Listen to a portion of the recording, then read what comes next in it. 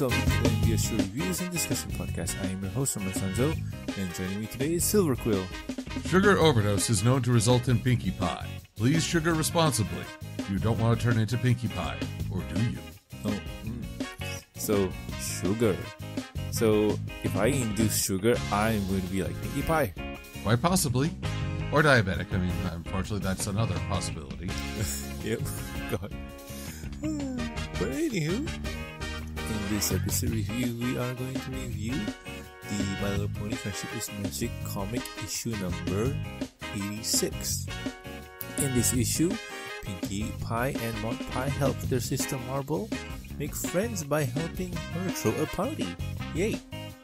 So before we get into it, first impressions are in order. And Silver, what do you think? Well, it's kind of weird. This is a story that celebrates Pinkie, even though Pinkie doesn't get to do much. It's really Maud's time to shine as part of the family, and so I'd say the attraction is more seeing Maud's actions, but the honor goes to Pinkie. Yeah, felt that way too. Like the story was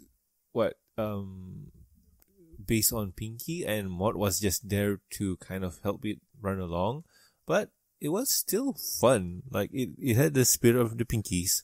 Oh, the spirit of the Pinkies. Wait, the mirror pool? No, that's a no. Oh, but you said Pinkies, plural. Oh God, no. Well, there's one of them out there. There's one of them out there. There's also the Equestria Girls Pinkie, which apparently plays a little universe swap with the Pinkie we know. Oh God. It's all madness, I tell you. Madness. True. Don't go down the rabbit hole. Oh no, never question Pinkie. You did it again. Oh, boys. But anywho, if you guys have not read this comic yet, pause here and go do so. Welcome back. So we start off the comic with Pinkie baking a huge cake, or at least a tall cake. Maud is there, I think, just hanging out with Pinkie. And yeah, this cake is just ridiculously tall. Pinkie almost fell, but managed to save herself with her prehensile tail. And Marble's there. Yay! Pinkie gives Marble a hug and asks like, what's up?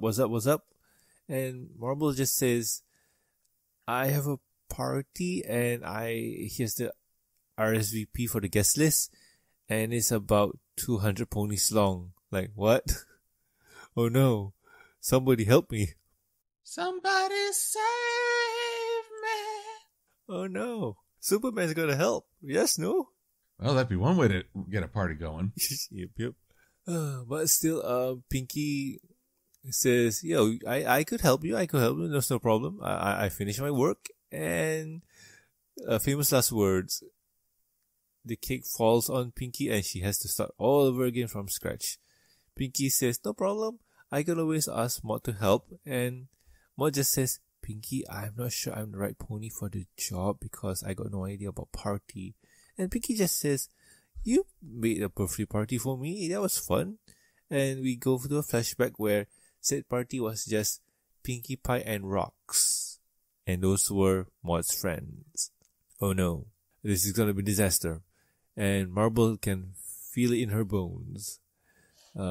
Pinkie just says, no problem, here's a list of what to do for the party, and I'm sure you'll do well. And I'm gonna pause here. Silver, what do you think? Well, Marble is talking. That alone is, wait, what? I mean, we're used to her going, mm-hmm. It's comic, so it's non-canon. Oh, we'll see how you feel that way in season 10. Season 10 is going to be another hit scratcher. Oh man, I haven't even read one. Boys. But still, what else? Just that I'm glad Marble is actually reaching out and making friends. It will help alleviate whatever everyone who was feeling bad about Marble basically getting dumped at Hearthswarming. Oh God. Even though she and Big Mac were never truly an item. Heavily hinted, but not official. Yep, true. And also that one scene where Marble is just crying after looking at who's Big Mac's girlfriend? Now wife Sugarbelle. Yeah, Sugarbelle. Like, oh, that's just sad. Like, oh God. But then she giggles in it. So, there's balance. Yeah. Things are okay. We're okay. Mm-hmm. You're okay. True. So, anything else that when Maud helping? How? Maud helping. Well, I mean, she's basically saying, I'm not the one who makes the parties. And true, Pinkie's enthusiasm works a long way for her. She can get through a lot of things based just on how excited she is. But we need a little bit more time to see how this unfolds. True. And yeah, for me, this was interesting. Not really hearing, but looking at Marble talk for a long time, it's interesting. So anyway, I'm going to carry on. We go on to the Exposition Express, where Marble says, I don't really have much confidence in you, sis. Sorry, no offense, but you're not the priority animal like Pinkie is. And Maud just says, I understand, none taken. And Pinkie gave us a list, and here's the list. Once they look at it, it's full of stains where it's not perfect, and they need to kind of translate it or kind of really analyze it with a fine-tooth comb. But Maud says, you know what, I can do this, like, no problem, like, I'll try my best. And the next scene is very interesting, where we have a parallel about, between Pinkie and Maud, where they try to, do the work. Pinkie is going to bake the cake and get to the party as soon as possible, while Maud is just trying to decipher the message that Pinkie sent in and try to do the best party for Marble. This one I'm just going to fast forward because it's kind of a montage. You need a montage. Montage, everybody needs a montage. Yeah. So anywho, in the next day, we are at the rock farm where Maud kind of decipher most of it, and she's going to go to the store to, find the items. While Pinkie on her end finished baking the cake for Cranky and Matilda, and once who named Mrs. Cake saw the cake and sees the note, she wonders to herself, how am I supposed to get this cake out of the door? Like, door's only 3 feet? 4 feet probably? Cake's like 10. Not gonna work. Raise the roof. Like literally. Or ask Twilight to shrink the cake and then begin it. There's the true use of the element of magic's power. Yeah, moving cakes. So, I'm not sure where Pinkie lives, but in her neck of the woods, we see Marble and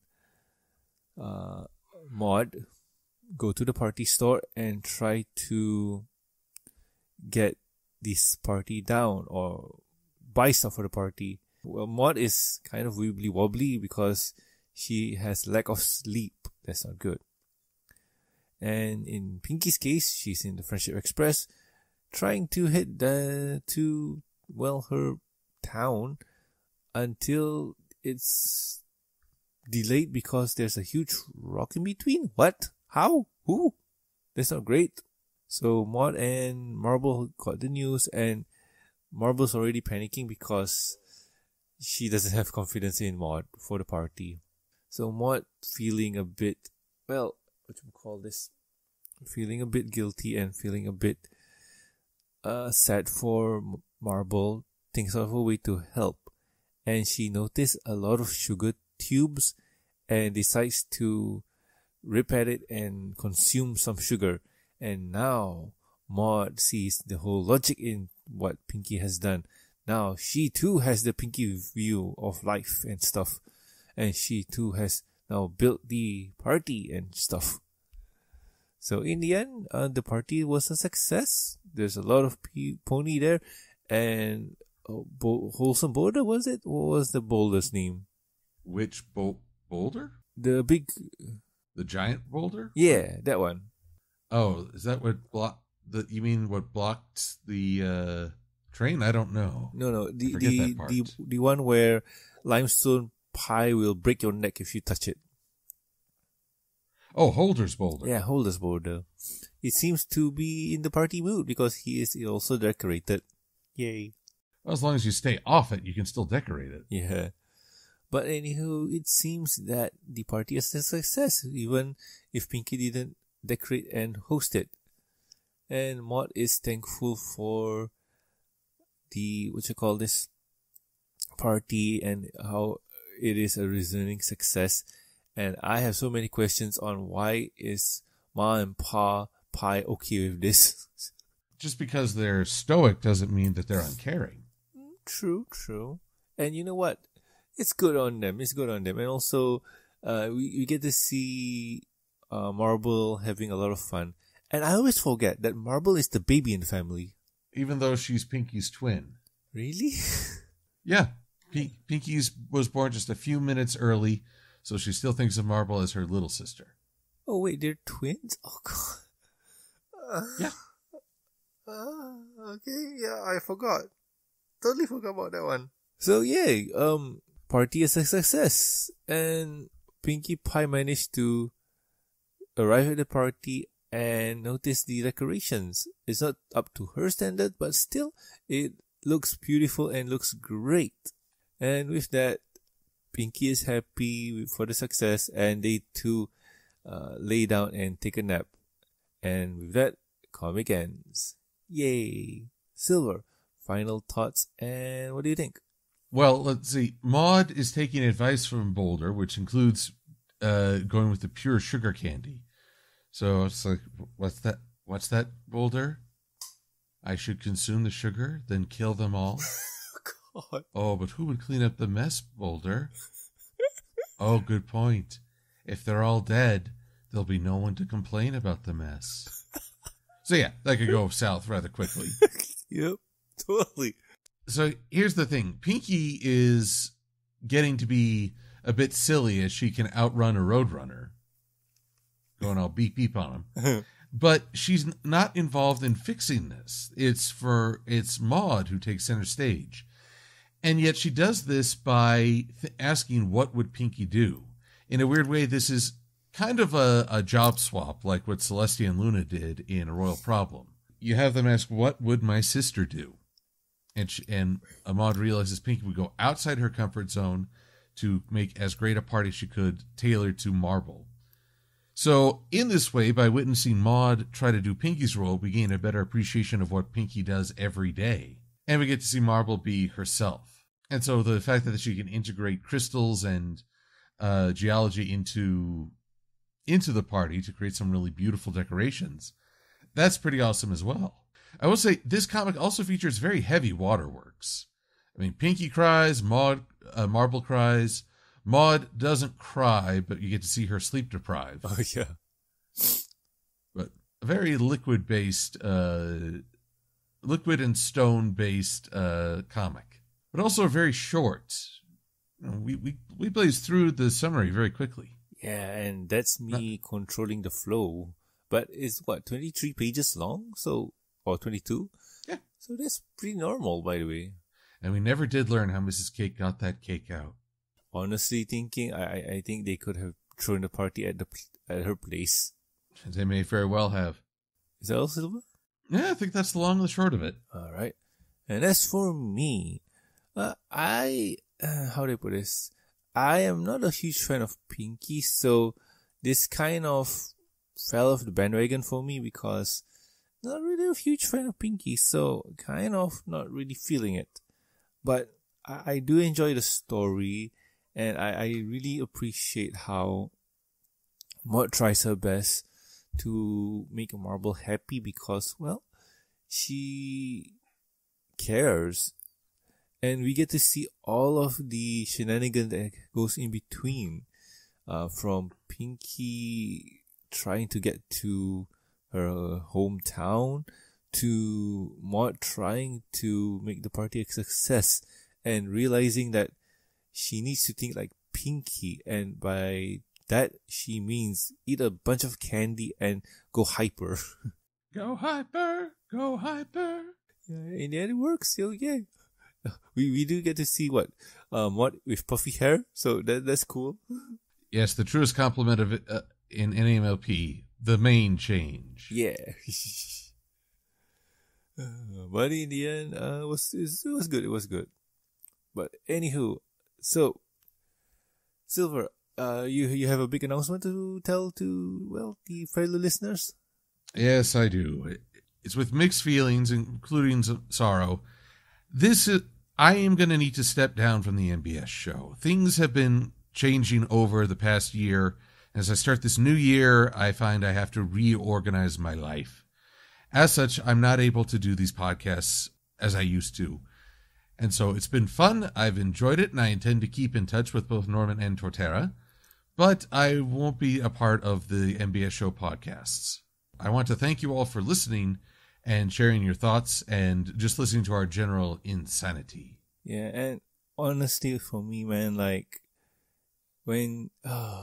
you're gonna make me cry. Oh, come on. And Norman's been doubting himself a little bit. I have full confidence that he'll, one, find someone to help contribute and keep the conversation going, and to be silly in their own right. Just remember, when in doubt, whew! But in all honesty, when we first invited you on, it was way back when, in 2014? Yeah. Yeah, and it was, after season 4, was it? I forgot. I think so. Yeah. We asked you on, asked you if you want to do review with us, and then, one thing led to another, and yeah, until now, I for one am really thankful for you being here and joining us for this insanity, and I'm really sorry for putting you through whatever I did. Oh, come on. This is not a guilt thing. This is life demands change and evolution. It's true. But at the same time too, I mean, the floor is always open for you to come back and have fun with us because, like you mentioned before, things have not been stable for you in terms of scheduling and whatnot. And if it's stable and you feel like coming back, hey, there's always room. Well, I will keep that in mind. But in the meantime, I will just wish everyone well and a wonderful 2021. For you guys who are probably wondering where's Torterra? Terra is in one of those scenarios where 2021 has not been kind to him. He is not feeling well. Already. I know. Oh, man.